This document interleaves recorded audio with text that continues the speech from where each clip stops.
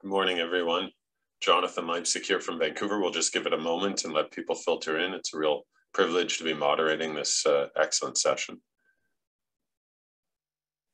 Well, it's 1 past the hour. We have a jam-packed hour, and I really want to make sure that we have enough time, not only for these excellent presentations. We have 3 presenters today, but also for a really robust conversation and dialogue. This is a very exciting time, obviously, as we know. Recent update in the American College of Cardiology and AHA chest pain guidelines, which really created an opportunity for broader adoption and utilization of cardiac CT, based very much on the evidence that we have collectively developed as a field over the last 15 years. I want to thank SCCT for creating this forum, and I want to thank HeartFlow for sponsoring. We have 3 exceptional speakers that are really going to talk about 3 key components of how we move forward post-guidelines with the integration of these new opportunities to best serve our patients. We'll start with Dr. Maros Ferencik, who's an associate professor of cardiology at OHSU in Oregon.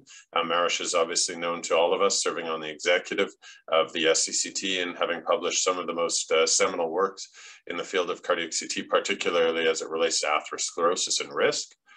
That will be then followed by Dr. Geoffrey Rose. He's the president of Sanger Heart and Vascular Institute. I'm really excited that Jeff was willing to share his thoughts with us today, because he and his group have very much leaned in to a CT-first strategy, even in advance of the guidelines. And so he'll share some of those opportunities and learnings. And then finally, Charley Taylor, who's one of the co-founders and chief scientific officer of HeartFlow, a former professor at Stanford University in bioengineering and an adjunct professor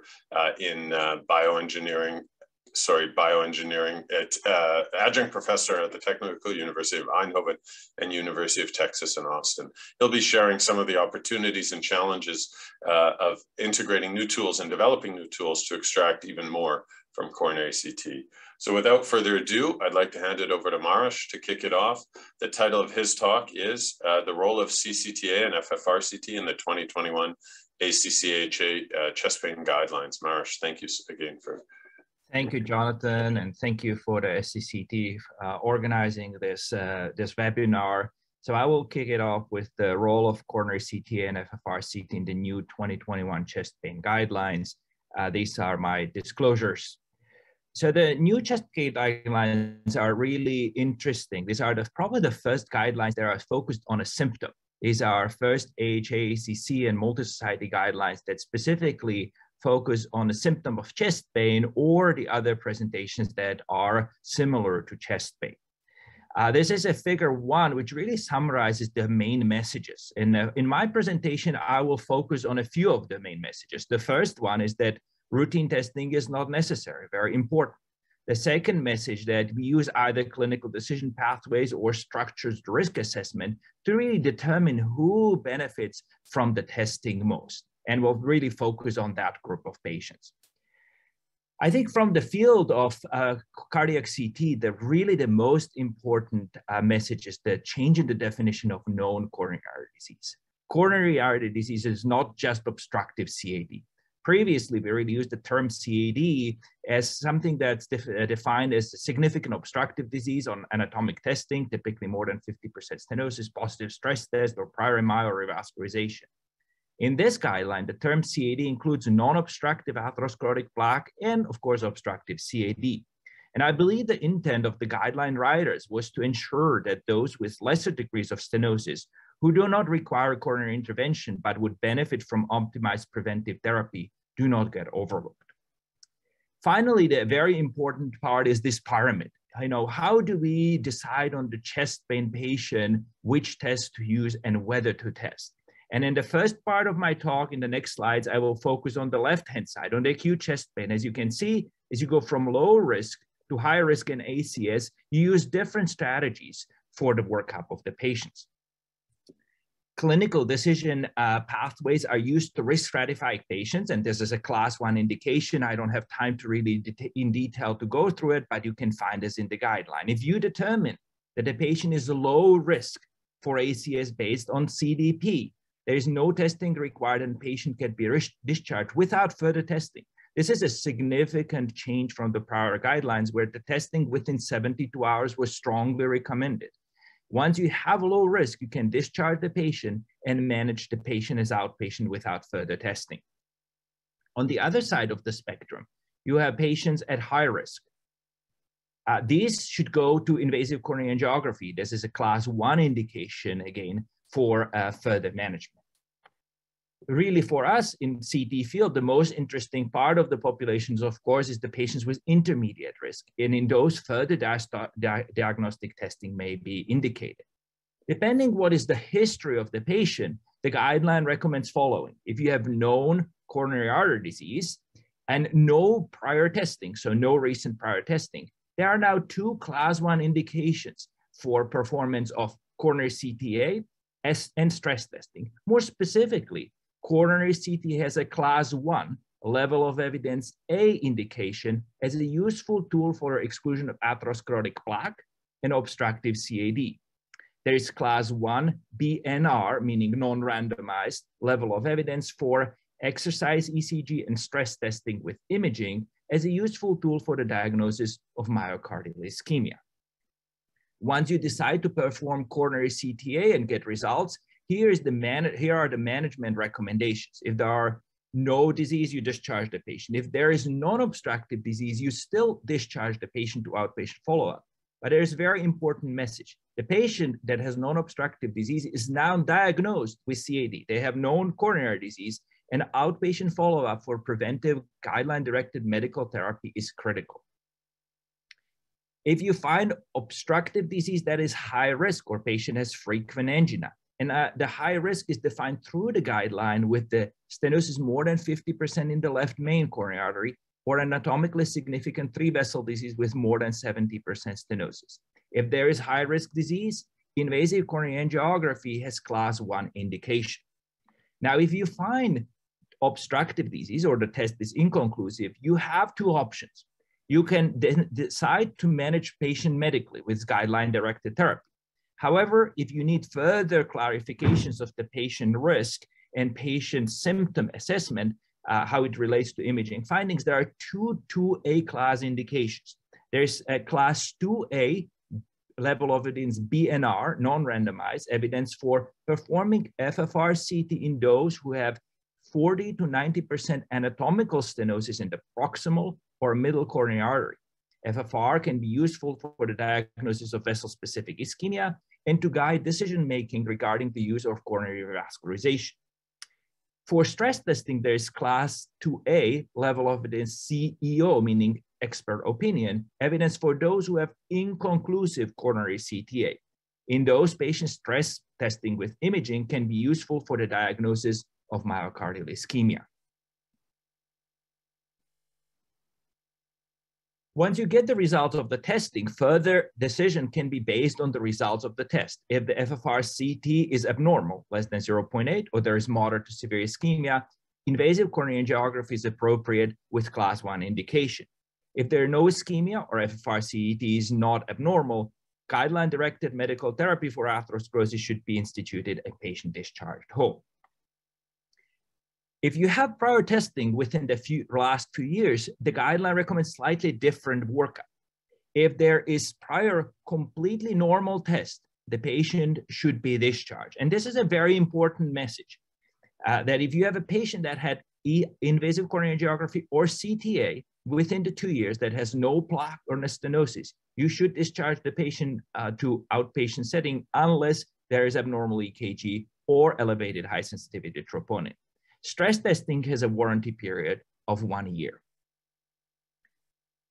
The group of patients that has known coronary disease, and this is very important to understand, these are the patients traditionally known to CAD, so obstructive CAD prior abnormal stress test, but also patients that have non-obstructive CAD, including patients that had, for instance, coronary artery calcium scoring in the prior chest CT. These are now in known CAD category. The guideline emphasizes that the first step should be really deferring of testing and intensifying guideline-directed therapy unless there's known high-risk anatomy or frequent angina, frequent symptoms, in which case you can go to invasive coronary angiography. If you have non-obstructive coronary disease on prior testing, and this is a novel thing, if you have prior test, anatomic test with non-obstructive disease, you can choose a CTA in its class 2A, BNR evidence to sort of look for the progression of atherosclerotic plaque and obstructive CAD. And if you find obstructive CAD, further workup is similar to a prior workup, including stress testing or FFRCT with 2A indication. The further stress testing is for those who have new onset or worsening symptoms on the prior testing had either non-obstructive disease or obstructive CAD disease. So with this, I will move now to a stable chest pain population. Again, the same pyramid, going from sort of low risk to high risk patients and determining the testing needs based on that risk assessment. The risk assessment is performed by pretest probability. The pretest probability that was summarized in European Heart Association, European Society of Cardiology guideline actually is used. Now, the guideline recognized that the PTP estimates in the modern era are significantly lower than the old studies. And you can see it here that these are the probabilities based on age, sex, and symptoms presenting chest pain or dyspnea. And where you have these markers below and max 5, it means depending on what type of chest pain they have, whether the chest pain is cardiac, possibly cardiac, and non-cardiac. The atypical chest pain is not used in these guidelines anymore. And these are actually the higher ranges of the estimate. The guideline also recognizes that addition of calcium score can provide improvement of the assessment. And finally, because of this relatively low new estimate of obstructive disease, both intermediate high risk groups are in the one category that is recommended to obtain testing and not going directly to invasive coronary angiography. The guideline recommends testing deferral in those who have pretest probability less than 15%. And you can see that's a pretty significant group of patients. Specifically, there is class 1 BNR recommendation to defer these patients from testing. Emphasizing defer doesn't mean do not test. Means that you initially defer, and then based on symptoms and further risk assessment, you may need some of those patient testing.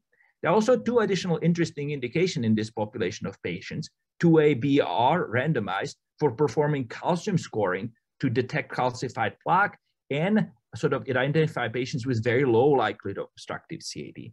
And class 2A-BNR to look for the exercise testing induced symptoms and ischemia. Now, for patients that are intermediate or high-risk group, again, for stable patients, both intermediate and high-risk group, and have no known coronary artery disease, you have, again, two class 1 indications, coronary CTA and stress testing with imaging. Again, specifically 1A has 1A indication for CTA as an effective tool for diagnosis, risk stratification, and guiding treatment decisions. And class 1BR randomized for stress with imaging for effective diagnosis of myocardial ischemia and risk assessment of MACE. How to decide between the tests? The guideline provides some factors that favor one of the tests. The first level is the favor based on a risk assessment of obstructive CAD. Younger patients and those who at PTP have less obstructive CAD suspected are favored to have CTA. On the other side of the spectrum, older patients and more obstructive CAD suspected based on PTP can go to stress testing. However, there are other factors. These are not absolute recommendations. Very important factor is the question that you as a clinician ask. If the question is to rule out obstructive coronary disease, but also detect non-obstructive plaque, especially in patient that is not on optimal preventive therapies like aspirin statin, CTA with its ability to detect non-calcified plaque can be prepared. When your clinical question is ischemia-guided management, you are wondering whether a patient has ischemia, the stress testing is the right test. And finally, and Dr. Rose is going to, I'm sure, talk about it, then I think the most important thing actually on decision is your ability to perform tests with high image quality and have local expertise and pathway to perform very good tests. This is a critical part that's important in the guidelines. Image quality and expertise should be a very important deciding factor which test to choose at your institution. Now, if you obtain the test and you have non-obstructive coronary artery disease or obstructive CAD, there are two 2A class indications for further testing.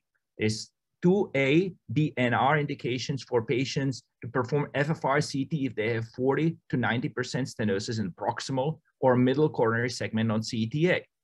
And there's 2A class BNR indication for patients to perform stress testing with imaging if the CTA was inconclusive and the ischemia needs to be further evaluated.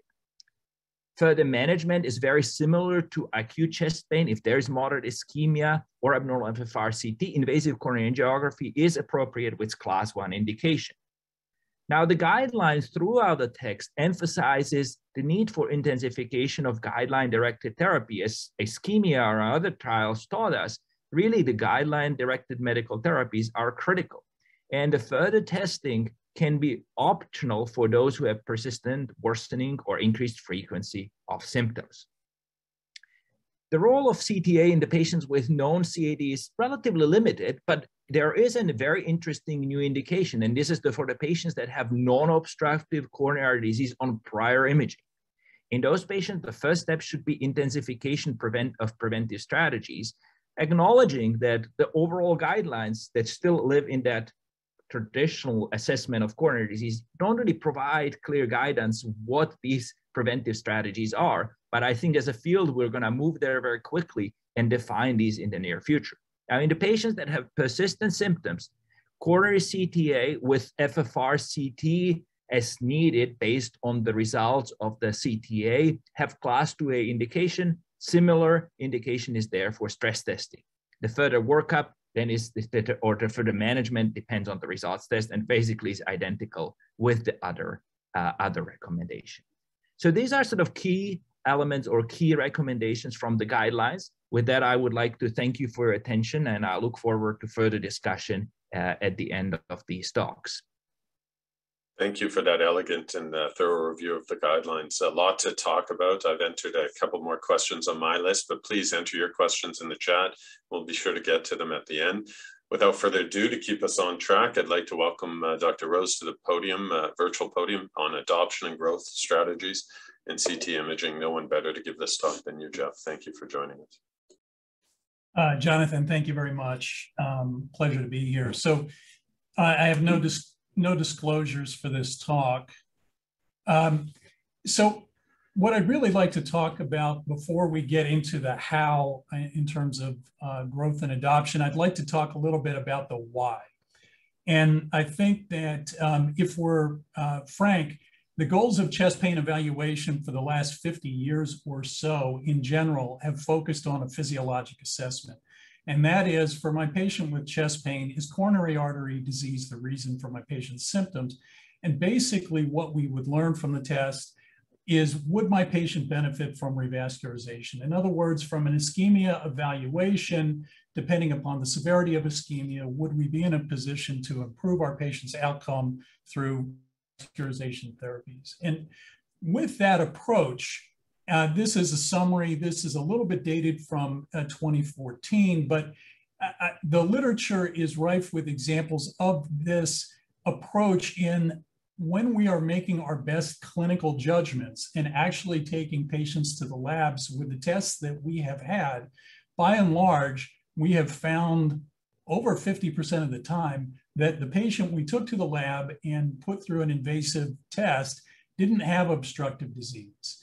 And basically, we've found a voltage drop, if you will, as the implementation scientists would tell us when we look at our sensitivities and specificities of our various modalities, but then we get to the real world and actually apply them and look at outcome, we see that there's more opportunity than we've been able to gain thus far with physiologic testing.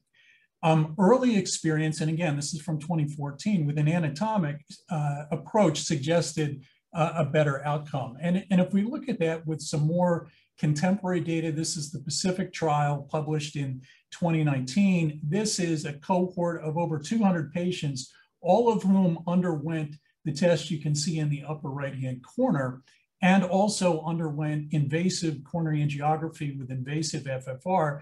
And you can see the performance of an anatomic approach supplemented with physiologic data in terms of our ability to capture important vascular disease. This was also shown in the platform study. Pam Douglas published this. This is the one-year outcome back in 2016. And sort of a pragmatic trial, if you will, using best clinical judgment, patients who felt were at a high enough clinical risk that they should proceed to the cath lab. The experience in this trial, similar to what we saw earlier, was about a third of these patients actually had obstructive disease warranting revascularization. If instead, in that same cohort, sequentially, you took the same population and instead had those patients undergo anatomic testing with FFRCT prior, you could find that you could reduce the number of patients who would subsequently need to undergo catheterization. And to basically summarize it from a healthcare perspective, do we want to cath 10 people to find the 3 who actually will benefit from revascularization, or do we want to cath 4 to find those same 3? And that's largely the question that drives the why. But in addition to that, aside from a stress test being a yes, no, positive, negative, and by how much, we've also learned that plaque morphology is important in terms of outcome. This is just one such experience that was published all the way back in 2009, demonstrating that the morphologic characteristics of the plaque are predictive of subsequent outcome. And in patients who have, quote, negative stress tests, there still may be opportunities to make a difference in terms of intervention.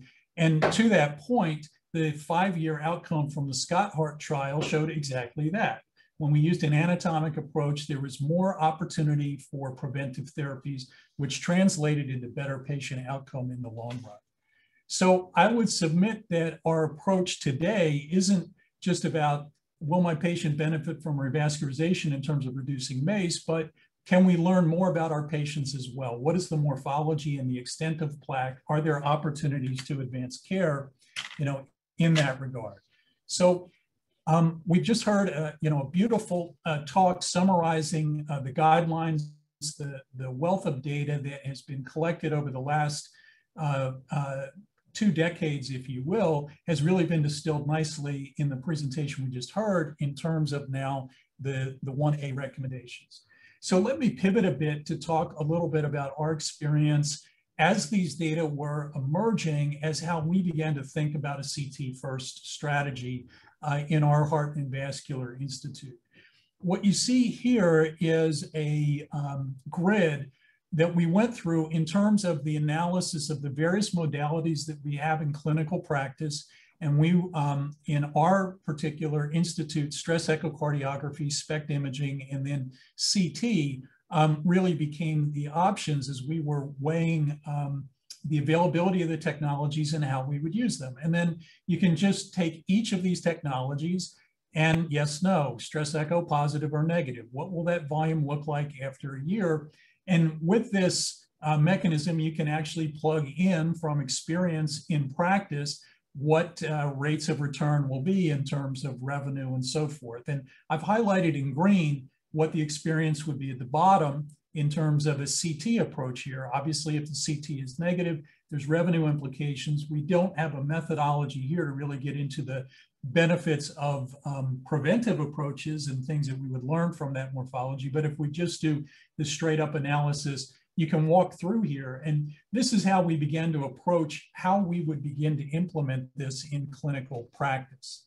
What we projected out of this, and I will show some data in just a few minutes about what this means if we're increasing the number of patients going to the cath lab who actually need to be revascularized. So if we were going to build a program like this, how would we do it? And data in the upper part of this slide come from Axiom. So it's about a 60-to-1 ratio in the United States today of SPECT imaging to CT imaging, just in terms of how we are approaching the chest pain question in our patients. And so obviously, if we're moving towards this kind of pathway, we have to build the mechanisms, we have to build the capabilities. And some of the factors, success factors in a program you see listed here before you. Obviously, CT scanners with capabilities to perform high quality imaging. We have also found, as we've been standing up our program, that having particular attention to scheduling the studies. As most of the work happens in conventional radiology departments and with their assets and teams, cardiac imaging involves a little bit more of a detailed approach in terms of patient preparation. So we want to make sure we're always getting the right patient to the right place at the right time. So having advanced schedulers has been helpful, as has been a nurse navigator to help with operations. As the program has grown, we've been able to train and have specific expertise in our cardiac nurses and CT technicians, and then also a 3D lab support to facilitate image processing.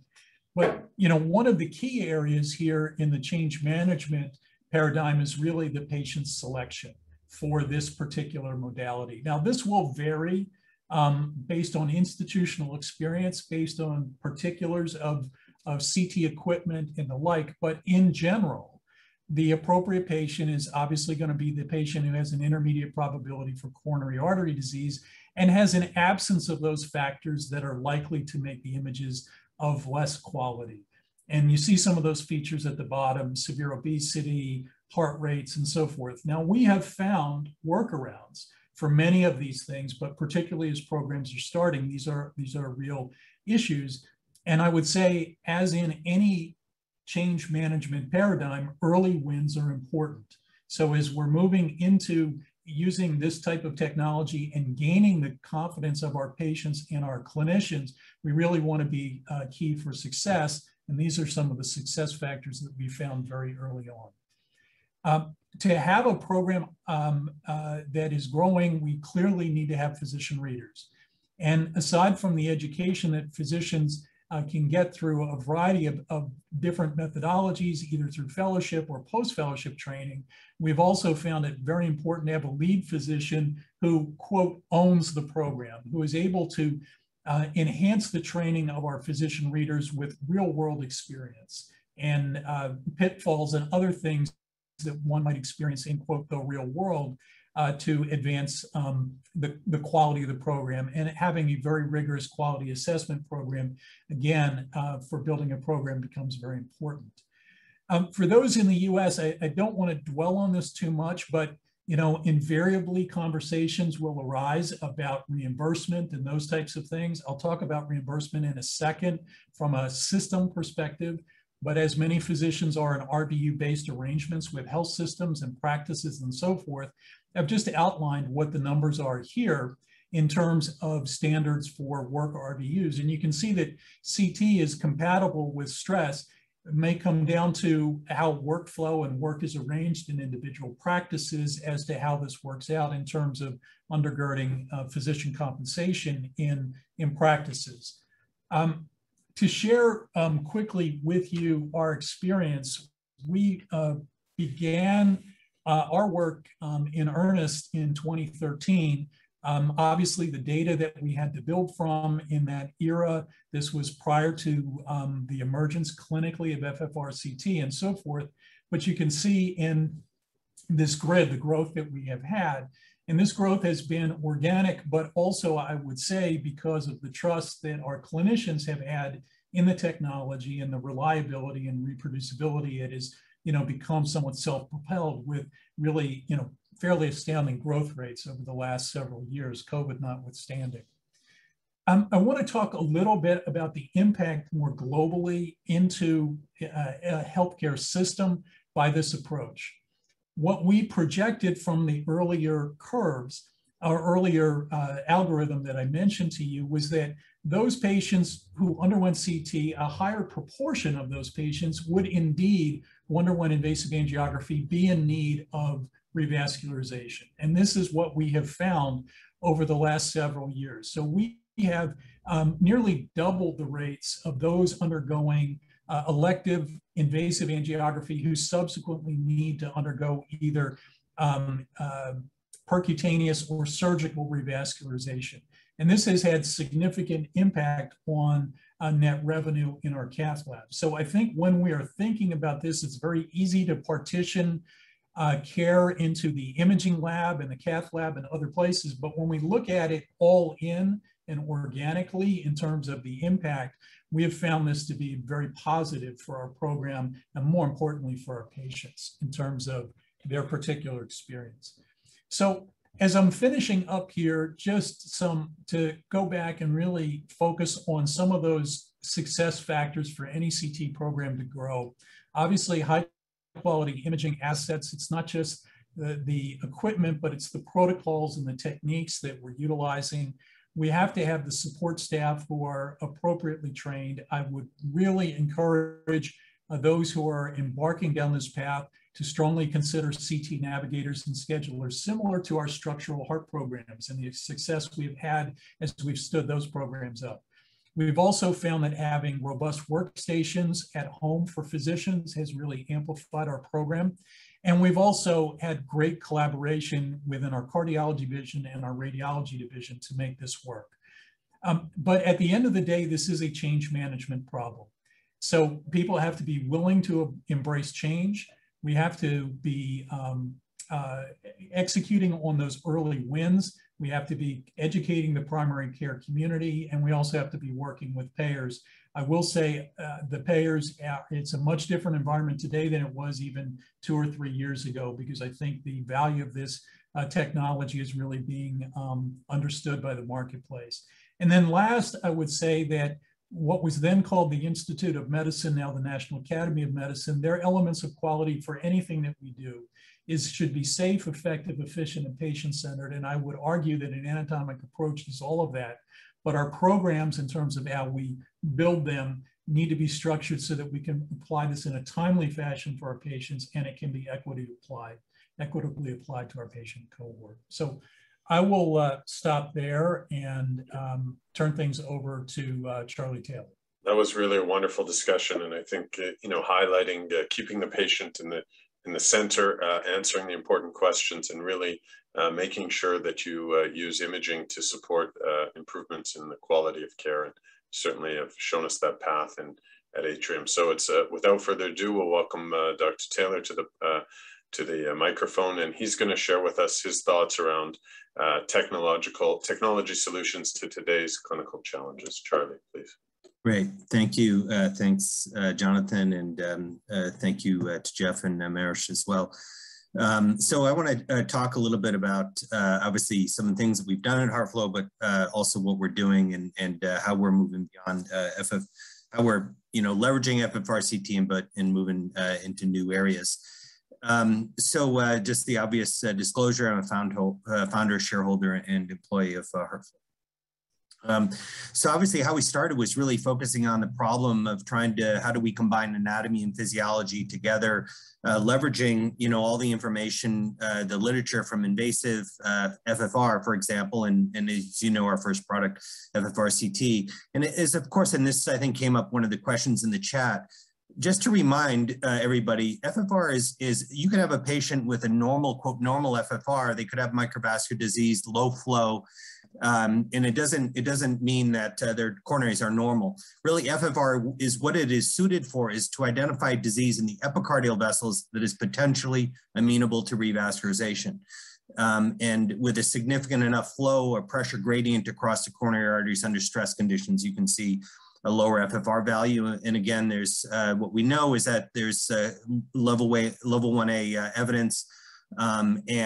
This is really supported by, very robust data. This recent paper out in JAMA demonstrating that a normal FFR value or greater than 0.8, then patients did better with medical therapy. And conversely, if a patient had low FFR values, they did better with PCI, lower MACE versus medical therapy.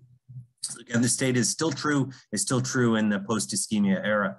So the question now, and if this is very relevant for the guidelines, is so what happens after coronary CT? If CT is the frontline test, level 1A evidence, what do we do afterwards? And I would submit to you, and I'll just take a second to go through this, and I think this is relevant to the discussion. What do you do as the second test? If CT is done, what are the characteristics you need for your next test to be able to evaluate function? And this may be a little bit surprising, but what you can't do is to take a test if you have a high sensitivity test like CT, what you can't do is follow it with a test that has low sensitivity or low negative predictive value, even if it has very high positive predictive value. So this is a really quick thought experiment. 100 patients, let's assume 40 of them have obstructive coronary disease greater than 50% stenosis, but only 20 of those have a positive FFR. If you assume CT is perfect with 100% negative predictive value, then you'll do CT and you'll find 60 patients, rule those out as not having obstructive disease. If you think of your non-invasive functional test, if it called the majority of patients negative, 75% of patients negative, and if it had a negative predictive value of about 67%, but a perfect positive predictive value, what you would do is you would find 100 or 10 of those patients with obstructive CAD, positive FFR, they go to cath, but at a price of taking the other half of the patients in deferring cath and reclassifying those patients that were classified as positive by CT as negative afterwards. This is exactly what has been demonstrated in trials looking at SPECT following CT and also MR perfusion imaging following CT. These are two papers, again, a 50% rate that patients with positive FFR were missed if SPECT follows CT in the Pacific trial, and a 50% rate when MR perfusion imaging followed CT in the reassess trial. So this is not surprising. Again, it's because if a test has an insensitivity to functional significance with FFR, then this is a consequence. So this is exactly what we're trying to tackle with FFRCT as a test that has high sensitivity for FFR following CT angiography. So there's a very robust data set, now over 400 papers supporting the clinical evidence. And this is probably the most recent one, meta-analysis published in Heart. It's now just available online. A large population of patients, over 5,600 at a follow-up 1 to 5 years, and just demonstrating that a low FFRCT value identified increased risk, and the lower the value was, the more risk. It also showed that FFRCT of negative had an excellent prognosis value. So this is the foundation. So this is where we are, where we started. You know, we're thrilled that we're, you know, now able to offer it to more and more patients and continuing to do that. And I would say that for those of us at HeartFlow, this is what we're most proud about, is to be able to, you know, bring this technology to support you physicians in the care of your patients.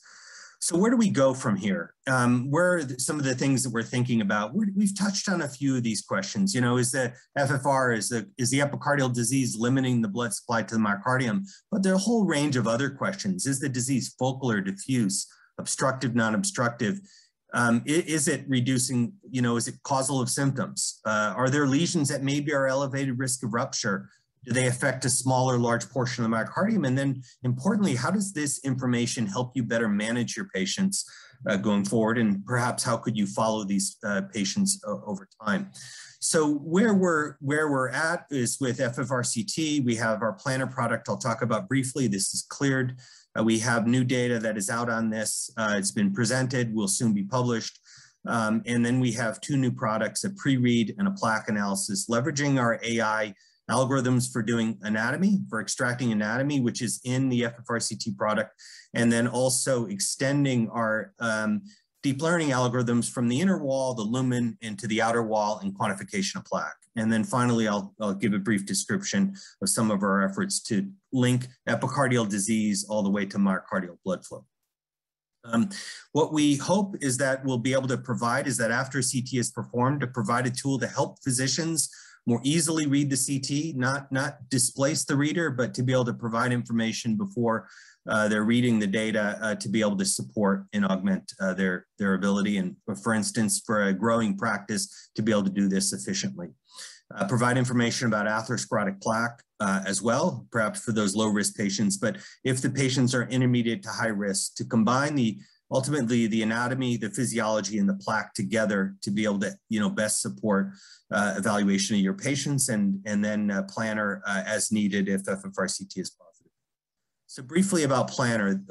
First of all, we have a number of sites that are bringing FFRCT into the cath lab. I think for the interventionalists, they're often very excited about this because they can get kind of the roadmap for the patient before they walk into the cath lab. And Jonathan always describes it as, you'd rather know this information before you go into the cath lab than figuring it out all in an ad hoc manner in the cardiac catheterization lab. Planner is a step past that. It's to provide a tool where a physician can identify a lesion, remove it, and predict post-PCI physiology. The P3 trial just evaluated the accuracy of this. This is presented at EuroPCR. This is Carlos Colette and Jeroen Sonk are the primary investigators, and Bernard de Bruyn, one of the co-fathers of FFR, is the chairman of the study. So what was interesting was evaluating patients' different phenotypes. Both of these patients in the left and right all have positive FFRCT, but one has a diffuse phenotype, a gradual drop in pressure, sees almost no benefit from PCI, whereas obviously patients with a focal stenosis could see a much greater benefit. Most patients are somewhere in between, a combination of diffuse and focal disease. Planner met its primary endpoint with a high diagnostic performance for predicting post-PCI FFR.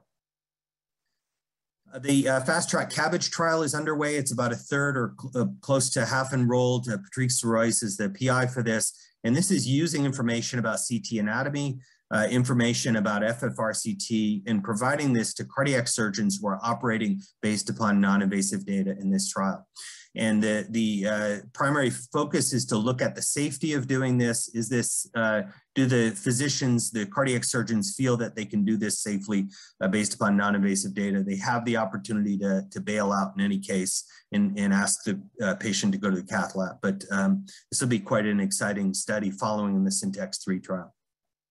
We look at pre-read. What we're doing here is all of the anatomy that we extract with FFRCT, the 3D anatomy, and with human in the loop AI, we take the 3D anatomy, we unfold it to create this patient-specific view, a spider view where we identify the areas where there's lesions, stenosis, for instance, between 50 and 70%, 30 to 50, et cetera.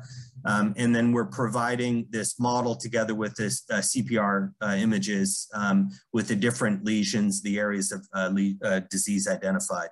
So the goal is to be able to do this in a manner that will help support the reading of coronary CT, whether it's a simple case of ruling out disease or a more complex case with, for instance, calcium non-obstructive disease. Finally, plaque. Our goal here is to be able to provide a quantitative plaque analysis. What we did is we licensed the Cedars-Sinai AutoPlaque software. We used that, we trained data using that together with thousands of cases with our FFRCT algorithm, and created a classifier, deep learning classifier, to find the outer wall of the vessel. It's full, once FFRCT is done, it's fully automated, and the plaque analysis is completed in a matter of a couple of minutes after FFRCT is performed.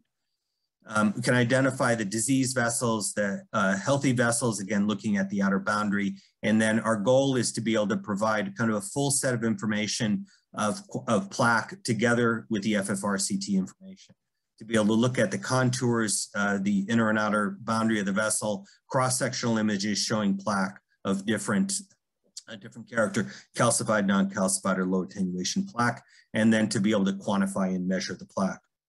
What this will be very useful for as we go forward is to be able to provide information. This is a CT image in 2010, the same patient, data acquired in 2017, where the pathology is automatically tracked between the two time points. Changes in the lesions can be identified, and this patient had increased plaque volume, actually no change in non-calcified plaque, but an increase in the amount of calcium, which you can see from the image. And this we believe will be very exciting for being able to track and monitor medical therapy. And then finally for plaque is the assessment of risk. The Emerald trial looked at patients that presented with an MI, and lesions could be identified at the time of cath. In this study, it was demonstrated that when you combine lesion geometry, plaque characteristics, and hemodynamics, you could get the best predictor for identifying lesions, culprit lesions. This is the Emerald 1 trial. The Emerald 2 trial is now almost fully enrolled, which will have more than 500 patients. This is Ban Kuang-Ku is the PI, Ban Kuang-Ku in Seoul National University, and we'll be very eager to see some of the results of that larger Emerald 2 trial. Finally, in myocardial insights, volume to mass ratio and percent myocardium affected are now cleared. We're working to get these into the product. In volume to mass ratio is the ratio of the epicardial coronary vessel size to the myocardial mass. Think of this as an imbalance or identifying imbalance between the supply capacity of the epicardial vessels and the demand of the myocardium. Percent myocardium is identifying for different lesions or different locations the percentage of the myocardium that is affected.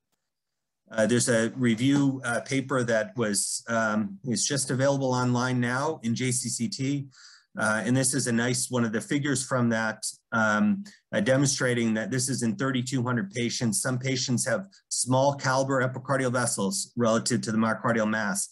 These are patients that often have a positive FFR, FFRCT with very mild, relatively mild coronary disease, non-obstructive disease, whereas a patient with a high volume to mass ratio will require a much tighter stenosis to be able to see a physiologic significance of lesions.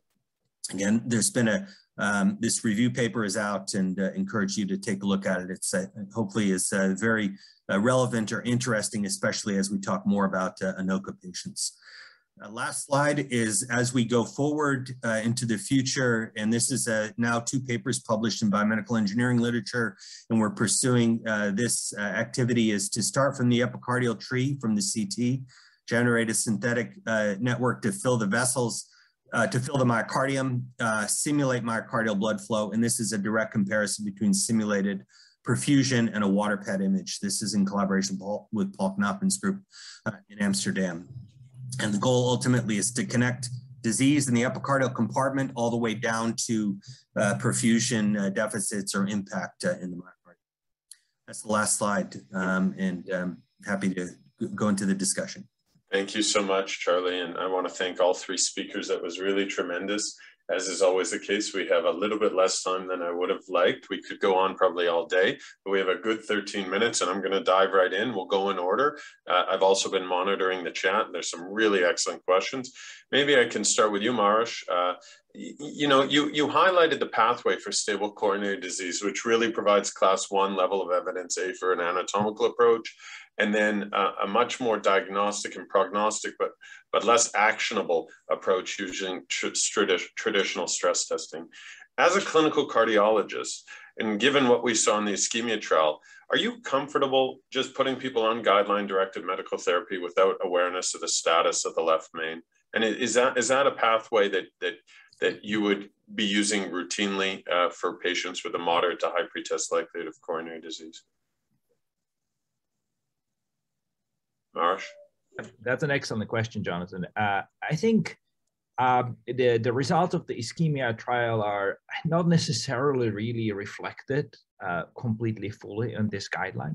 We have just to recognize that. And I think that the analysis that are coming slowly from the ischemia trial suggest that extent of coronary atherosclerosis, coronary disease, rather than ischemia is important prognostically. Recently published by Dr. Reynolds and Dr. Shaw will be important. I think that we are in part of 4 years of the making of these guidelines. So we are sort of always, when we publish the guideline, a little bit late. So to answer really these questions, I think we'll have to wait for the next guideline. Now, your honest answer, the clinical decision-making, the symptoms, the pretest probability will determine that. If the pretest probability is really low, probably okay. If the symptoms are recurring, if more frequent, that you need to know whether the patient has 3 vessel or left main disease.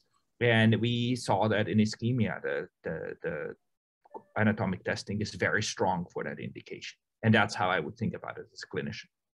Maybe one last question before I pivot away from you over to Jeff, because there's a very good question there. You showed very elegantly the table of pretest likelihood. And my eyes glommed onto the 13% pretest likelihood of let's say a 55-year-old woman with chest pain. Now, The guidelines would suggest we really, and I know they're not unrealistic, that that woman is never going to get tested. Mm-hmm. But you know, given the definitive nature and the warranty of a negative CT, obviously, as you say, guidelines will evolve. But do you see an opportunity, unlike traditional stress testing, where I think it is challenging, right? You get some equivocal test, or even if it's negative, you don't really know if they have CAD. But the definitive nature of CT, do you see opportunities in those patients? And then the corollary of it is, you know, in the older patient population, do you really see there being a benefit of stress testing in older patients versus CT, given the relatively modest pretest likelihood of even older patients? Excellent questions. The answer to the first one is, I think the guideline for both for acute chest pain and for stable chest pain do have that class 2A BR randomized actually data for calcium scoring. And I think we have pretty rich data for that type of population. I think we're going to learn again about the quantitative assessment of plaque and type of plaque, because that's really what Charlie talked about it. Really the prognosis, and we learned that from Scott Hart, low CT attenuation plaque percent atheroma volume from Scott Hart and PROMISE, high risk plaque features, predictive and non-obstructive coronary disease. I mean, detection of these patients will be critical. Now, for the defense of the guideline writers, we are lacking ultimately evidence that the intervention based on these findings changed the outcomes. And that's the challenge for the CT community. We need to get the data that show if you have data on non-obstructive disease and plaque characterization and you treat based on that, or follow-up scan based on that, we can change the outcomes. And I'm convinced, you know, I'm confident that it will be in the next guideline. And so that answers your second question. You know, I think really, you know, assume that you can really get high clinical quality. You know, you follow Dr. Rose's, you know, systematic approach in the healthcare system. You have excellent quality of images. You get them. You do your PTP, but then they're really the middle part. The question: what's your clinical question? If the patient is not on preventative therapies, you don't know whether they are atherosclerosis. I personally see a really strong value for coronary CTA, irrespective of age or even PTP, even for the low risk patients. That's well or said. High. Yeah. Jeff, you know, maybe pivoting to you, there was an important question about, you know, how did you scale your practice around building the platforms and the needed technology, the trained readers, and, you know, how does one make this pivot to really expand access to coronary CT? That's a great question, you know, and I alluded to it a little bit in the talk. This is a change management issue, right? I mean, we happen to be talking about CT and ischemic heart disease and whatnot, but this is, if we approach this through the lens of how do you make system change, right? There's a playbook for that. And you have to have champions, you have to have a guiding coalition, you have to, you know, have early wins and successes, you have to communicate those successes and repeat. And, you know, we've all done this. You know, 10 years ago, most of us didn't have structural heart programs. Most of us do today. Right. It really made us have to think differently and work with colleagues in different ways and create positions that didn't exist before. But we did it because we saw the value. We saw the value in the outcome. And I would submit that this is no difference. I think that the literature base that we have is very, very strong. But the hurdles that we have to switch, I mean, we're talking metaphorically from moving from the internal combustion engine to the electric car. It just doesn't happen. Even if it's, quote, right, even if you believe it strongly, to make that change happen is a stepwise approach. So I think that really it begins by having institutional champions. It begins by beginning to create the infrastructure, both the technology and the human capital within your organization to begin to affect this change. But in the long run, we can't keep cathing 10 people to find the 3 who will benefit from that study. No other business in the world does that. Right. So we have better tools. We just need to avail ourselves of it. I think that's really well said, and you know, you hit the, you highlighted the non-actionable coronary disease. But I think one thing that's often missed too is that traditional upfront stress testing, as we know, doesn't give you any information around the atherosclerotic burden, and is quite insensitive, in fact, as we know, for left main disease, insensitive for triple vessel disease, and even for physiological significant disease. So there are many patients who are not going to the lab who actually perhaps should be, that could be found with a CT first strategy. You know, Charlie, there is a question in the chat, and I think it's an important one. The question is, CT-FFR is relative, not absolute, as with PET. So CT-FFR does not evaluate CMD. And you know, before I hand it over to you, I would want you to obviously frame in the context the difference between CFR and FFR.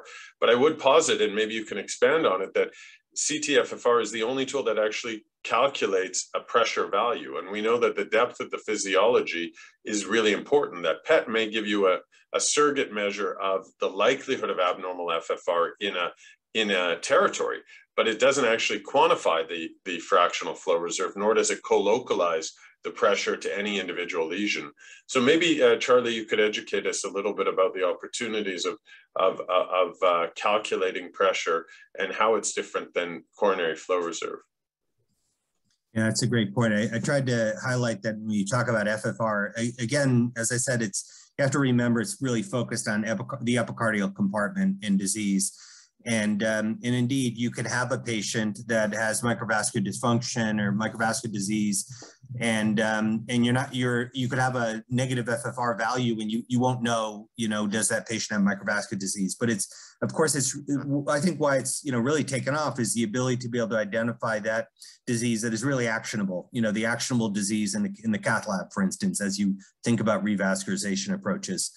There's complementary information that's coming from perfusion imaging, but it's really not the information about the disease in the epicardial tree. You're really not going to get that information. I think the other issue is that, if you think about it, as you get all the development of atherosclerosis, you compensatory remodeling or Glagov remodeling, you get a big burden of atherosclerosis that could be present before you then trigger a low FFR, and then even if you do, before you trigger a perfusion deficit, wall motion abnormality, or EKG change. So it's the concept of the ischemic cascade that those tests are really most appropriate for kind of looking further down the ischemic cascade, why you'll have a lower sensitivity, but maybe a better specificity. I personally think that as we start to look at microvascular disease, I think there's going to be signatures of that in the epicardial vessels, but we'll have to see. We'll have to see about that, and we'll see what information we can glean, for the ANOCA patients from the data that's available with CT. Well, we're now approaching the top of the hour. I wanted to thank the SCCT for creating the forum, obviously HeartFlow for sponsoring, and the three speakers for the very elegant discussion. I'm very excited to have borne witness to the evolution of cardiac CT over the last 20 years, really, and to see that it received class 1 level of evidence A support because it's the most anatomically accurate. It uniquely identifies plaque, as we know. It is powerfully prognostic, and the prognostic utility extends beyond traditional stress testing. And as we saw from Dr. Rose, it helps guide medical management in a fashion that reduces incident myocardial infarction. With the opportunities of also moving beyond anatomy and integrating physiology, I think we learned a lot about why the guidelines have now created that opportunity to use CT and non-invasive physiology from CT to help action decisions around revascularization. But I think what I'm most excited about is to really see, based on these guidelines and the learnings from Dr. Rose, how we can, as a society, continue to educate people, train people, support them in their practice, optimize image quality so that we can do really good work and serve our patients. And when we do that, building on Charlie's discussion and beyond, the data and the information that's actually embedded within the CT, I think we're only scratching the surface, and it will take obviously many bright minds to continue to extract those other data elements that will help inform additional decisions around, as mentioned, MINOCA, microvascular disease, and planning intervention. So thank you again from Vancouver. Hope everyone has a wonderful day, and thank you to the speakers for those excellent presentations.